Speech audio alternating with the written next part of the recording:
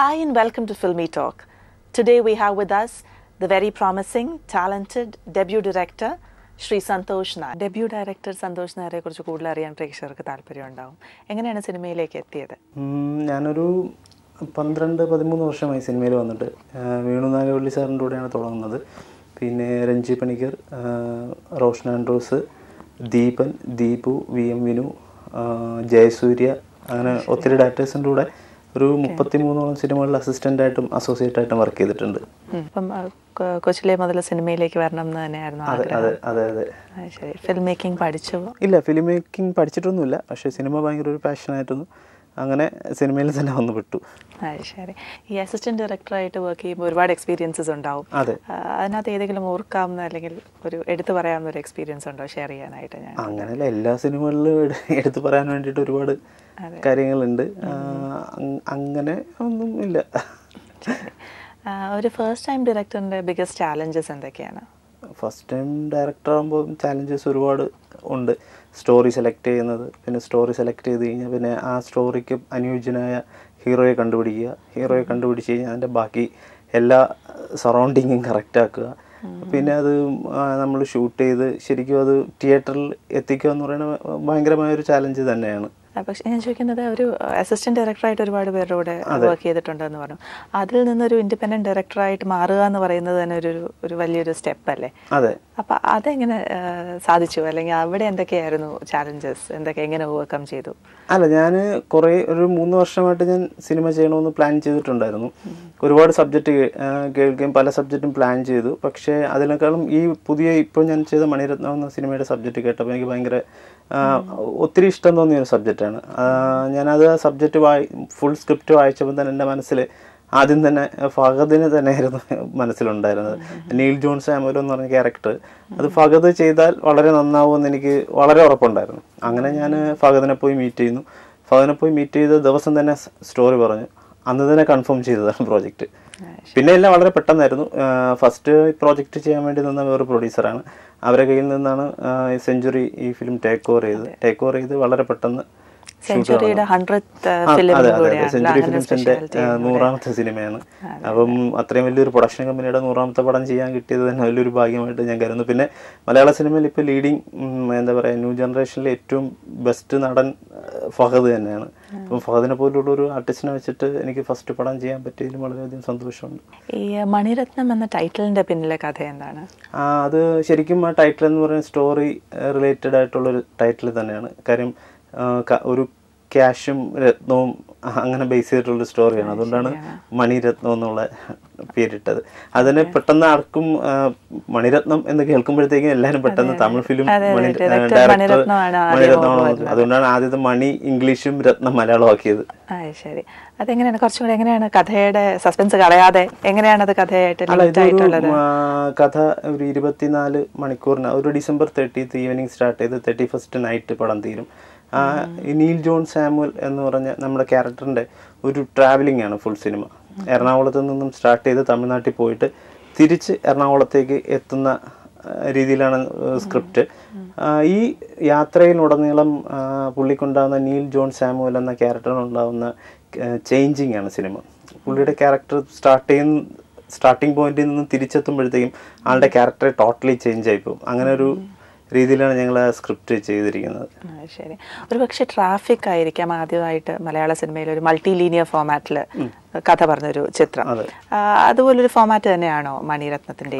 മണിരത്നത്തിന്റെ ഒരു ഫോമാറ്റ് എന്ന് പറഞ്ഞാൽ ഒരു 5 ട്രാക്കാണ്. 5 ട്രാക്ക് എന്ന് പറഞ്ഞാൽ ഒന്ന് Fahad, Niveda Thomas, ഫഹദിന്റെ family, Fahad work ചെയ്യുന്ന ബെൻസിന്റെ ഷോറൂമിലാണ് അവരുടെ ഫ്രണ്ട്സ്, അങ്ങനെ ഒരു ട്രാക്ക്. അതല്ലാതെ വേറൊരു ട്രാക്ക് എന്ന് പറഞ്ഞാൽ രഞ്ജി പണിക്കർ സാറ്, സുനിൽ സുഗത, കൊച്ചു പ്രേമൻ, അവരുടെ ഒരു ട്രാക്ക്. പിന്നെ നമ്മൾ ഇവിടെ നിന്ന് വിട്ടിട്ട് തമിഴ്നാട്ടിലുള്ള ഒരു ട്രാക്ക് കാണിക്കുന്നുണ്ട്. ഒരു 4-5 പയ്യന്മാരെ ഒരു പെൺകുട്ടി, പിന്നെ ഒരു ബ്രോക്കേഴ്സിൻ്റെ ഒരു ഗ്യാങ്, അവർ 5 പേര്. പിന്നെ വേറൊരു ട്രാക്ക് കൊച്ചിയിലുള്ള ഒരു ഗുണ്ട, അതായത് ജോജോ മാള അവതരിപ്പിക്കും, അതും ഒരു ഗ്രൂപ്പും. അങ്ങനെ ഈ 5 ട്രാക്കും മിക്സ് ചെയ്തിട്ടാണ് ടോട്ടൽ സിനിമ പോയിക്കൊണ്ടിരിക്കുന്നത്. അപ്പോൾ എന്തുകൊണ്ടാണ് ആ ഒരു ഫോമാറ്റ് ചൂസ് ചെയ്യാൻ കാരണം? അതല്ലാതെ പറയാൻ പറ്റുമായിരുന്നോ ഈ കഥ? അല്ലാതെ ഒറ്റ ദിവസം കൊണ്ട് ആ ഒരു ഫോർമാറ്റ് ഒറ്റ ദിവസം കൊണ്ട് അല്ലാതെ ആ സബ്ജക്റ്റ് പറയാൻ പറ്റത്തില്ല. ഒറ്റ ദിവസം കൊണ്ട് നമ്മൾ ഒരു ദിവസം 24 hours സ്റ്റോറി എന്ന് പറയുമ്പോഴത്തേക്കും അതിൽ ചില ഗിമ്മിക്സുകളൊക്കെ കാണിക്കാം. ആ ഗിമ്മിക്സുകളാണിത്. ഫഹദ് ഫാസിലിന്റെ കാര്യം പറഞ്ഞു. അപ്പൊ ഇതിലെ പ്രൊട്ടാഗണിസ്റ്റിന്റെ റോൾ ഇപ്പൊ ഫഹദ് ഫാസിൽ അല്ലാതെ വേറൊരു നടൻ ചെയ്തിരുന്നെങ്കിൽ ഇത്രയും ഭംഗിയാവുമായിരുന്നു? ഒരിക്കലുമില്ല. അതുകൊണ്ട് തന്നെ ആ സ്റ്റോറി ആദ്യമേ കേട്ടപ്പോൾ തന്നെ നമ്മുടെ മനസ്സിൽ ഫഹദിനെ തന്നെയാണ് വന്നതും. ഫഹദുമായിട്ട് സംസാരിച്ചു. ഫഹദ് ആദ്യത്തെ ഫസ്റ്റ് സിറ്റിങ്ങിൽ തന്നെ കഥ കേട്ട ഉടനെ പുള്ളി ഓക്കെ പറഞ്ഞതാണ്.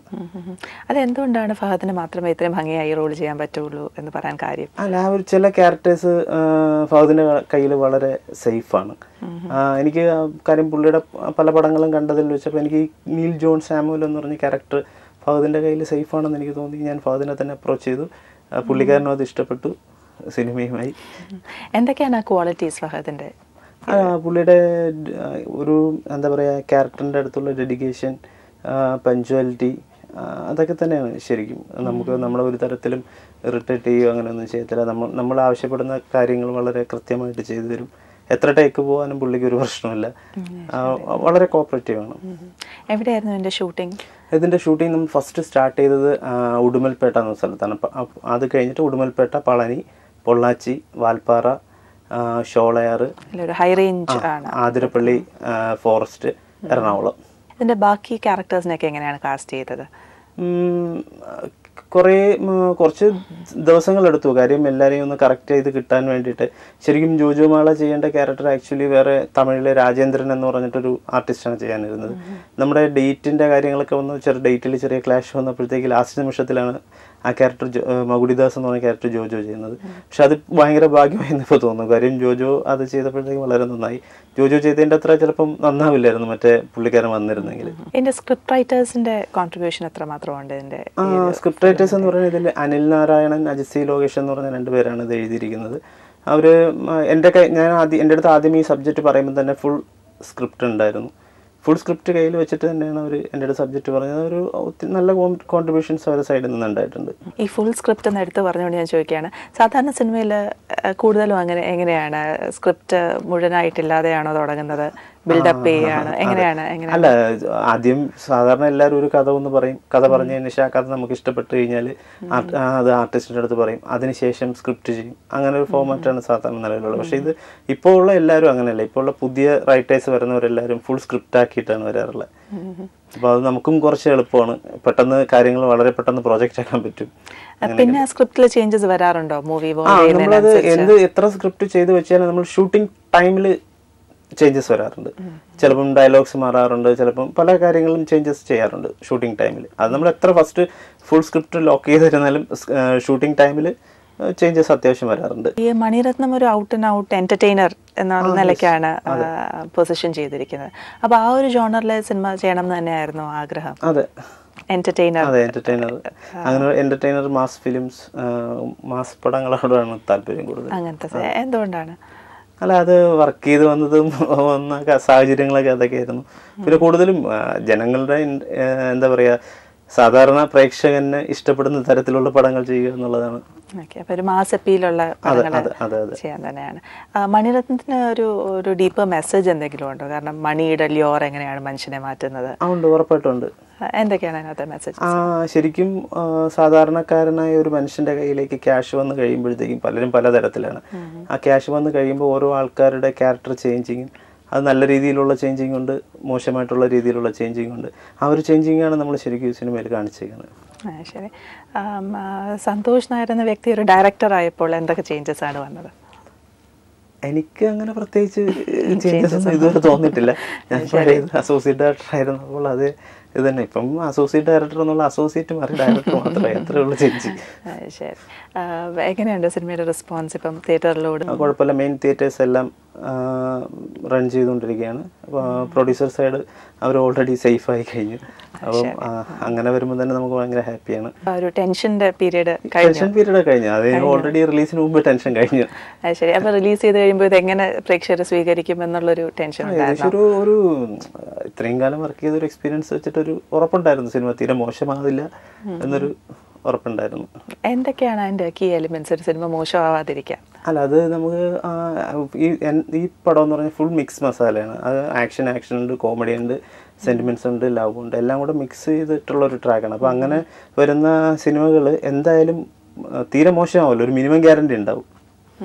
അതുകൊണ്ടാണ് അങ്ങനെ ഒരു മിക്സ് അല്ലേ? അപ്പൊ എല്ലാത്തരം ആൾക്കാർക്കും അത് എല്ലാത്തരം ആൾക്കാർക്ക് ഇഷ്ടപ്പെടുന്ന രീതിയിലുള്ള ഒരു മിക്സ് ആയിരുന്നു. പുതിയ പ്രോജക്റ്റ് എന്താണ്? അടുത്ത പുതിയത് 2-3 പ്രോജക്റ്റുകൾ പ്ലാനിങ്ങിലുണ്ട്. വളരെ പെട്ടെന്ന് ഡിസംബറിലൊക്കെ ഷൂട്ട് തുടങ്ങണം എന്ന്, പക്ഷേ ആർട്ടിസ്റ്റിന്റെ ഡേറ്റ്സ് എല്ലാം റെഡിയായി വരണം. അതിങ്ങനെ പ്രോജക്റ്റ് ഡിസ്കഷൻ നടന്നുകൊണ്ടിരിക്കുന്നു. ശരി. ആർട്ടിസ്റ്റിന്റെ ഡേറ്റ് എന്ന് പറഞ്ഞപ്പോഴാണ് ഫഹദ് ഫാസിലിന്റെ ഡേറ്റ് കിട്ടാൻ ഒരുപാട് ബുദ്ധിമുട്ടിയോ? ഒരു കഥ പറഞ്ഞ് 1 വർഷത്തിന് ശേഷമാണ് ഷൂട്ട് സ്റ്റാർട്ട് ചെയ്യാൻ പറ്റിയത്. അതങ്ങനെയാണ്, എല്ലാവരും കഥകൾ കേട്ട് ഇങ്ങനെ എഗ്രിമെന്റ് ഓരോ ഇങ്ങനെ ഉണ്ടാവും. ഒത്തിരി പടങ്ങൾ ഇങ്ങനെ കമ്മിറ്റ് ചെയ്ത് അപ്പോൾ അതിൽ ഏതെങ്കിലും പടങ്ങൾ മാറുകയോ അങ്ങനെയൊക്കെ വരുമ്പോഴായിരിക്കും നമുക്ക് കുറച്ച് നേരത്തെ കയറാൻ പറ്റും. അല്ലെങ്കിൽ ബാക്കിയെല്ലാം കറക്റ്റ് ഷെഡ്യൂളിലാണ് പോകുകയാണെങ്കിൽ അത്രയും ഡേറ്റ്സ് നമുക്ക് കറക്റ്റ് ആയിട്ട് എടുക്കും. അപ്പോൾ ഈ 1 വർഷം കാത്തിരിക്കേണ്ടി വന്നു? 1 വർഷം കാത്തിരിക്കേണ്ടി ഒന്നുമില്ല. കാര്യം നമ്മൾ കമ്മിറ്റ് ചെയ്ത് കഴിഞ്ഞാൽ പിന്നെ അതിന്റെ ബാക്കി വർക്കുകളുണ്ടല്ലോ, നമ്മൾ ആ വർക്കിലേക്ക് അങ്ങ് പോവുക. അത് ഫുള്ള് കാസ്റ്റിങ്, ബാക്കി കാര്യങ്ങൾ, സ്റ്റോറി ഡിസ്കഷൻസ്, ബാക്കി ലൊക്കേഷൻ ഹാൻഡിങ്, അതായിട്ട് ഇങ്ങനെ പൊയ്ക്കോളും. പിന്നെ ശരി. അപ്പോൾ ഫുള്ളി എൻഗേജ്ഡ് ആയിരുന്നു. അതെ. ഈ ചിത്രത്തിലെ ടെക്നിക്കൽ ടീമിനെ കുറിച്ചൊന്നും പറഞ്ഞില്ല. അവരുടെ സപ്പോർട്ട് എത്രത്തോളം ഉണ്ടായിരുന്നു? ടെക്നിക്കൽ ടീം എന്ന് പറയുന്നത് ഇതിന്റെ സിനിമാറ്റോഗ്രാഫർ നീൽ ഡി കുഞ്ഞ. പുള്ളി മങ്കിപ്പൻ, അത് കഴിഞ്ഞ് ലോ പോയിന്റ് ഈ സിനിമയ്ക്ക് ശേഷം ചെയ്യുന്നൊരു പടമാണ്. എന്നെ സംബന്ധിച്ച് ഞാനൊരു പുതിയ ഡയറക്ടറാണ്. എനിക്ക് വളരെ ഹെൽപ്ഫുള്ളായിട്ടുള്ളൊരു സിനിമാറ്റോഗ്രാഫറായിരുന്നു നീൽ. അത് സിനിമ കണ്ടു കഴിഞ്ഞതിന് ശേഷം എല്ലാവർക്കും നീലിൻ്റെ സിനിമാറ്റോഗ്രാഫി ഭയങ്കരമായിട്ട് ഇഷ്ടപ്പെട്ടു. ഒത്തിരി പേര് വിളിച്ച് പറഞ്ഞിട്ടുണ്ടായിരുന്നു. പിന്നെ വേറെ ടെക്നിക്കൽ ക്രൂ എന്ന് പറയുന്നത് പ്രശാന്ത് പിള്ളയായിരുന്നു ഇതിൻ്റെ മ്യൂസിക്. 2 സോങ് ഉണ്ട്. ഒരു സോങ് എഴുതിയിരിക്കുന്നത് റഫീഖ് അഹമ്മദും, ഒരു സോങ് എഴുതിയിരിക്കുന്നത് ഗിരീഷ് പുത്തഞ്ചേരി സാറിൻ്റെ മകൻ ദിന്നാദ് പുത്തഞ്ചേരിയാണ്. ഇതിൻ്റെ റീറെക്കോർഡിങ് ചെയ്തിരിക്കുന്നതും പ്രശാന്ത് പിള്ളയാണ്. പിന്നെ ഇതിൻ്റെ എഡിറ്റിംഗ് ചെയ്തിരിക്കുന്ന മനോജ്, പിന്നെ ആർട്ട് ഡയറക്ടർ എന്ന് പറഞ്ഞാൽ ബിജു ചന്ദ്രൻ, കോസ്റ്റ്യൂം അനിൽ ചമ്പൂർ. ഇതൊക്കെയാണ് നമ്മുടെ മെയിൻ ടെക്നിക്കൽ ടീം എന്ന് പറയുന്നത് മെയിനായിട്ടുള്ള. അപ്പോൾ ഇവരെയൊക്കെ അസംബിൾ ചെയ്യാനായിട്ട് ഒരുപാട് വർഷത്തെ എക്സ്പീരിയൻസ് ഉണ്ട് സിനിമ ഇൻഡസ്ട്രിയിൽ. അപ്പോൾ ഇവരെയൊക്കെ ചൂസ് ചെയ്യാൻ കാര്യം എന്താണ്?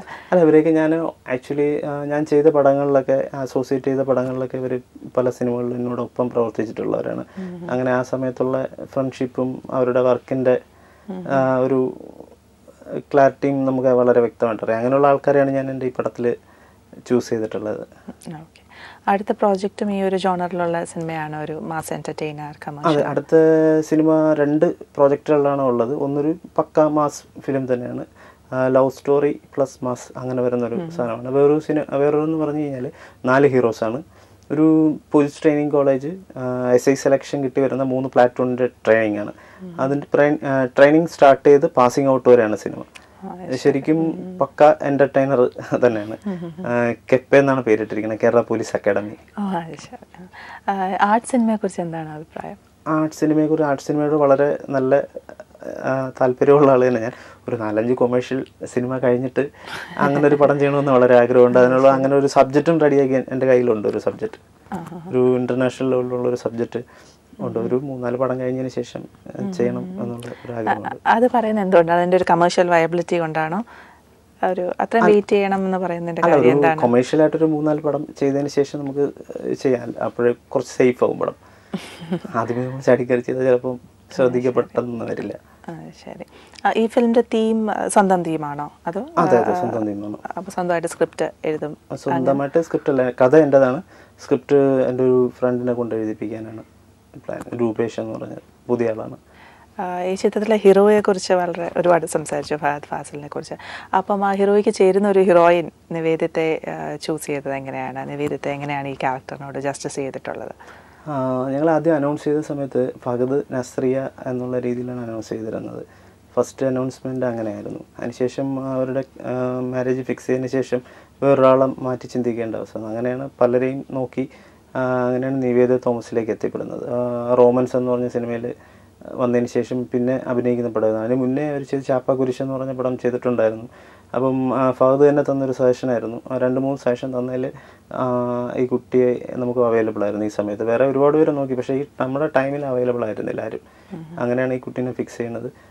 കുഴപ്പമില്ല, നല്ല പെർഫോമൻസ് ആയിരുന്നു. പിന്നെ ശരിക്കും എനിക്ക് തോന്നുന്നു ഫഹദ് ഫാസിൽ ഈ സിനിമയിലെ 1ാമത്തെ സീന് മുതലേ ഫുള്ളുണ്ട്. എനിക്ക് തോന്നുന്നു ഫഹദ് ഈ അടുത്ത കാലത്ത് അഭിനയിച്ചതിൽ ഫുൾ ലെങ്ത് ആയിട്ട് ഫുള്ളായിട്ടൊരു പടവും ഇല്ല. എല്ലാം കുറച്ച് വന്ന് പോയിട്ടുള്ളൂ.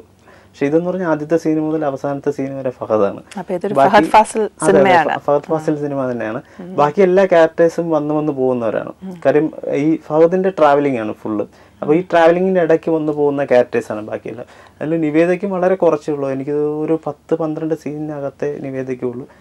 അത്രേ ഉള്ളൂ. കാര്യം ഒറ്റ ദിവസത്തെ കഥയാണ്ട് കുറച്ച് ഫ്ലാഷ് ബാക്കും പിന്നെ ലാസ്റ്റ് ഇവർ തമ്മിൽ നേരിട്ട് മീറ്റ് ചെയ്യുന്ന ക്ലൈമാക്സിലുമാണ്. സപ്പോർട്ടിംഗ് റോള് അത്രേ ഉള്ളൂ. ശരി, അപ്പം thank you. All the best future പ്രോജക്ട്സിന്. Thank you.